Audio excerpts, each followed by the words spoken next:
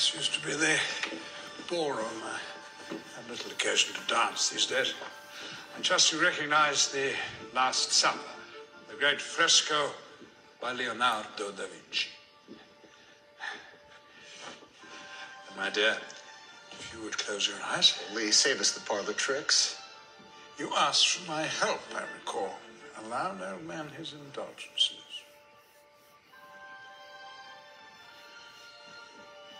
Now, mademoiselle, where is Jesus sitting?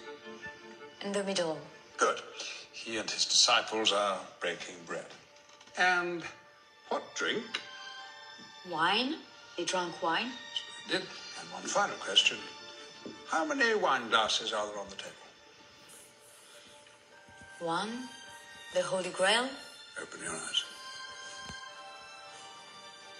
No single cup. No chalice. Well, that's a bit strange, isn't it?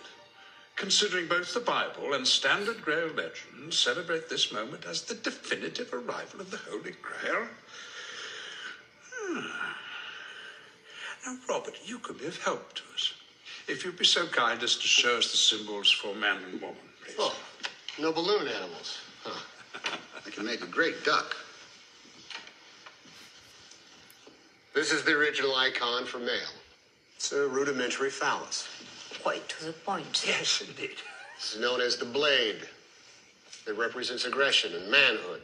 It's a symbol still used today in modern military uniforms. Yes, the more penises you have, the higher your rank, boys will be boys. Now, as you would imagine, the female symbol is its exact opposite. This is called the chalice. And the chalice resembles a cup or vessel, or more importantly, the shape of a woman's womb. No, the Grail has never been a cup. It is quite literally this ancient symbol of womanhood. And in this case, a woman who carried a secret so powerful that if revealed, it would devastate the very foundations of Christianity. Wait, please. You're saying the Holy Grail is a person? A woman? And it turns out she makes an appearance. Right there. But they're all men. Are they? What about that figure on the right hand of our Lord, seated in the place of honor? Flowing red hair, folded feminine hands, hint of a bosom, huh? Incroyable. Pas tout à fait. It's called scotoma. The mind sees what it chooses to see. Who is she? My dear, that's Mary Magdalene. The prostitute? She was no such thing. Smeared by the church in 591 Anno Domini, poor dear. Mary Magdalene was Jesus' wife.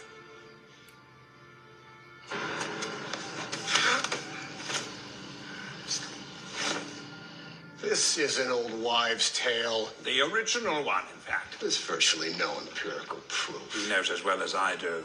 There's much evidence to support it. Theories. There are theories. Notice how Jesus and Mary are clothed. Mirror images of each other. The mind sees what it chooses to see. And venturing into the even more bizarre, notice how Jesus and Mary appear to be joined at the hip and are leaning away from each other as if to create a shape in the negative space between them. Leonardo gives us the chalice. Yes. Oh, and Robert, notice what happens when these two figures change position. Just because Da Vinci painted it doesn't make it true.